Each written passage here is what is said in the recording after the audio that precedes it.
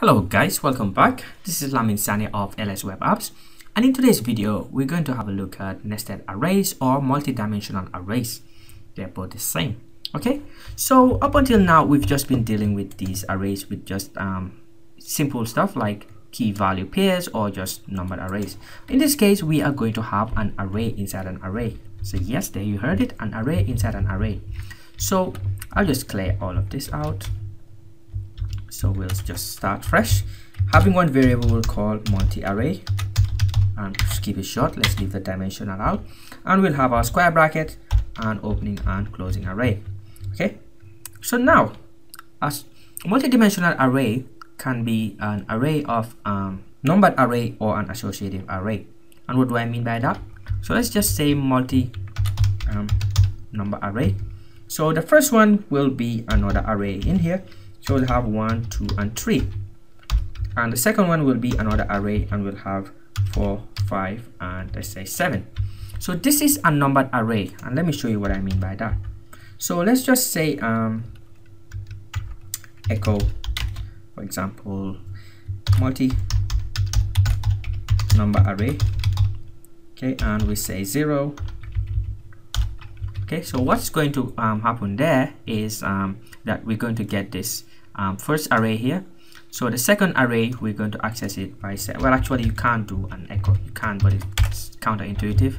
Let's just stick with here. I'll access the element in a second. So when you say 1 now, in this numbered array, the one item is this array here. Okay, so this is a nested array or a multi-dimensional array, but it's using the numbered array notation.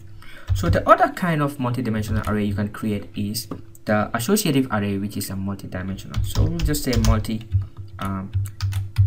associative. So I'll just say assoc array equal to. So I'll do this. So we'll say first, if you remember from the previous video. So now we have an associative array, but the value in this case will be another array.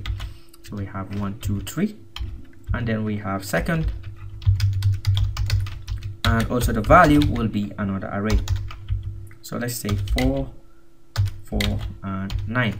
Okay, so in this case you want to access those elements, you have to say multi assoc array, and you can say the keys, which is in this case, let's say second. So this key as multi-assoc array second will give you this array over here, 4, 4, and 9. Okay, so now you may be wondering, okay, I can access these arrays as a whole, but how do I access individual elements here, this number 2 and number 3? Okay, very good question. So now let's say we want to echo this number 2 here. How do we access it? We can access it by saying you have to go level by level. So this is 0th element, this whole array, and this is the 1th element. And what do I mean by that? This is if you want to access, you have to use 0. This one you have to use 1. So we have done that here, but now we have to go one level inside. Now that we have access to this 1th element here, how do we have access to the individual elements? We have to start counting again. So now we are at level 1, which is this. Let's reset and go back to 0. So this will be 0. This will be 1, and this will be 2. So now to access this second one here, we have to say 1. So that will go one level down. So let's just comment this second one out. We'll get to that in a second.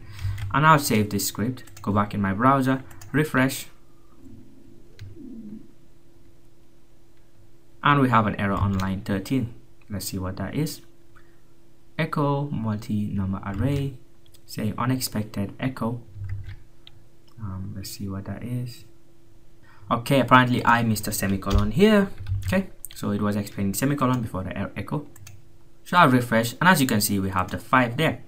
So let's try to access this number 7, and it's very simple. All we need to do is change this 1 to 2, go back in my browser, refresh, as you can see we have the 7. Okay, so if you've been following, you probably right now must have guessed, if we want to do the same for the associative nest multi-dimensional array, we just need to do echo, access the first key at the first level, which is this, and then we can start counting numeric wise 0, 1, and 2. In this case, let's try to access the number 1 here. we have to say second, and then we start another square bracket, couple of them, and then we say 0. Now when we go back in our browser, I refresh, we should have the number 4, and that's this number 4 here. Sorry, I said number 1, but it's actually number 4 because we're accessing the second element. So if we want access to this number 2 here, all we have to do is change this second to first. So we have to say first, and then we just change this 0.